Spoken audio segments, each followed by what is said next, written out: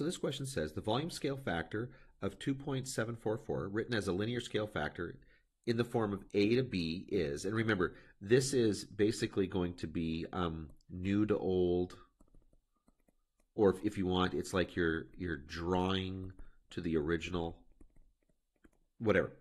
Now, to go to a volume scale factor, what we end up doing is cubing the linear scale factor. And we've seen this example, this done before here, where we went from a linear scale factor to an area scale factor. You square that scale factor, that linear scale factor.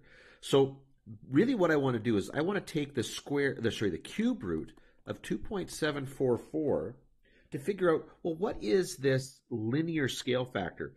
If the volume, if I multiply 2.744 to get the new volume, what did I do on the side?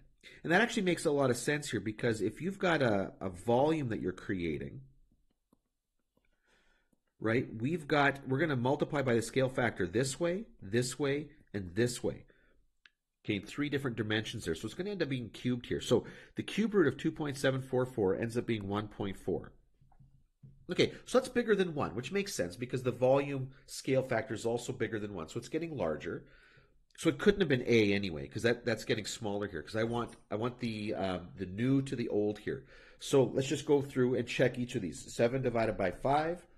It turns out that that's 1.4. So there's my answer.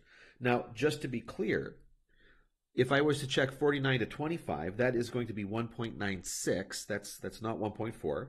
And 343 to 125 is 2.744. That is actually the original one. Okay, there's been no change there, but if you're going to go from volume scale factor to linear scale factor, it has to change. It has to be a different value there, so it's not the same thing. Answer's got to be B.